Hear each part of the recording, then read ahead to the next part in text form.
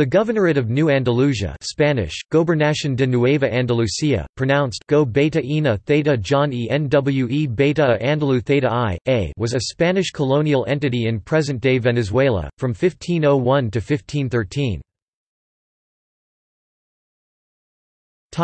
History.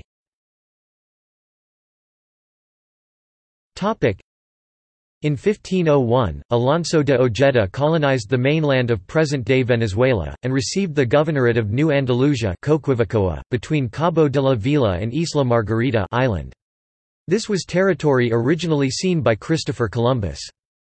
On May 3, 1502, Ojeda founded the town of Santa Cruz in the Guajira Peninsula, the first Spanish colony in the future province of Tierra Firme. The settlements were later abandoned for new explorations.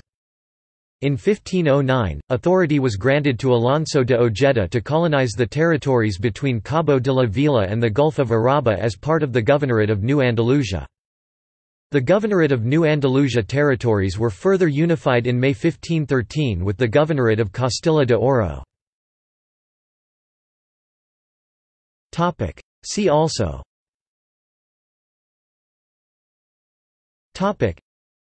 Colonial Venezuela, Governorate of New Andalusia 1534 to 1549 in colonial Uruguay, Paraguay, Chile, Argentina, and Brazil.